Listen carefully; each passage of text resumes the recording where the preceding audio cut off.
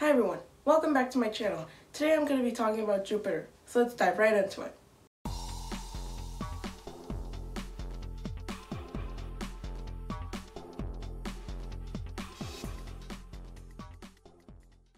Jupiter is the largest planet in the solar system, clocking in at an impressive 70,000 approximate kilometers.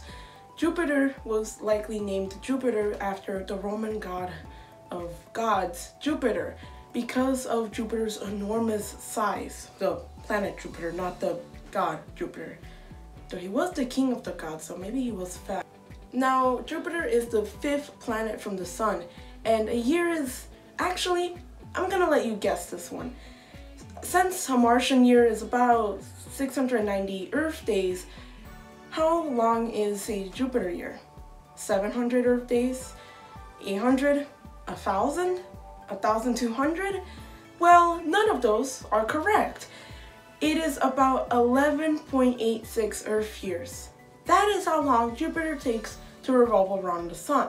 This is mostly because of the ginormous asteroid belt that is in between Mars and Jupiter, but the distance is also kind of Jupiter's own distance and not really the asteroid belt being in between. Jupiter is composed of mostly hydrogen and helium, which are also the two main gases that compose the sun, if you remember from the sun video.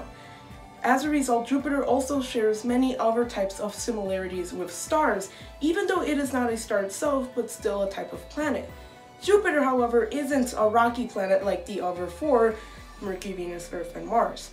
It is what is known as a gas giant, and is also what the next four, Saturn, Uranus, and Neptune, are classified as. Now, although Jupiter is the largest planet in the solar system, it also has the shortest days of any planet in the solar system as well, with one day on Jupiter being 9 hours. Yeah, you heard me right.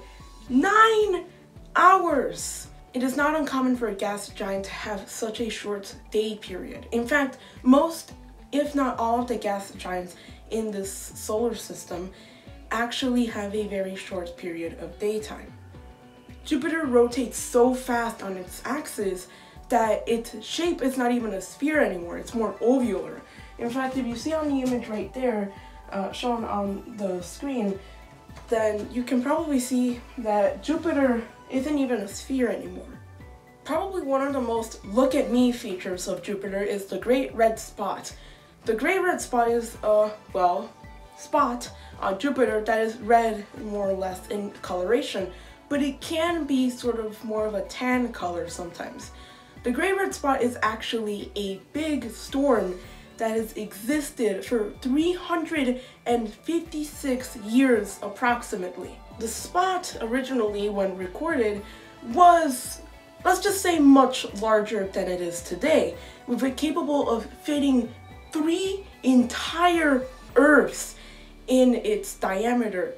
Nowadays, the spot has gotten a little shorter, and now it only fits 1.5 Earths. So the size of the spot has gone down in half. Nothing lasts forever, unfortunately, and this storm will become smaller and smaller before finally disappearing. However, a storm in the northern hemisphere of Jupiter is forming that might be a successor to the Great Red Spot for civilization in hundreds of years in the future. Jupiter has the most moons of any planet in the solar system as well, with, as of 2021, having 79 moons. And by the time you're watching this video, maybe in a couple of years in the future, there will probably be more, and I'll just seem like a big idiot. 4 of these 79 moons were discovered by astronomer Galileo Galilei, who also proposed the heliocentric model of the solar system. These 4 moons are known as the Galilean moons and are Ganymede, Callisto, Io, and Europa. The biggest of these is Ganymede, with it being approximately the same size as the planet Mercury. One of the more interesting moons is Europa, with it maybe having the possibility of containing life. This is because Europa's composition is mostly ice with a layer, or rather ocean, of water underneath. As a result, Europa probably contains bacterial life and maybe even some forms of aquatic life in general.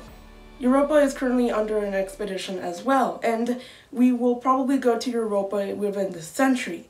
And maybe, just maybe, we will find life on Europa. Because Jupiter is a gas giant, it doesn't have a solid surface, which means that you cannot land on it.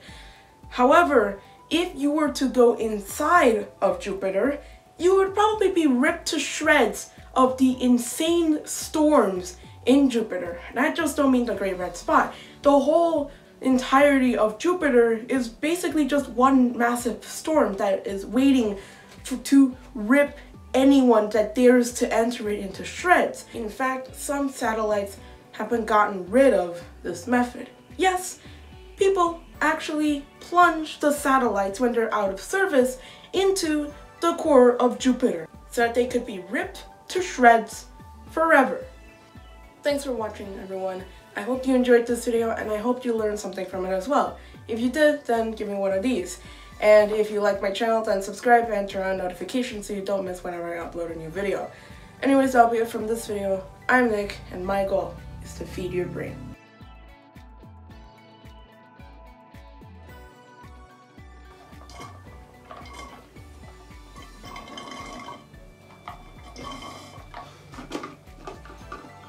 Did I actually just finally finish the cup?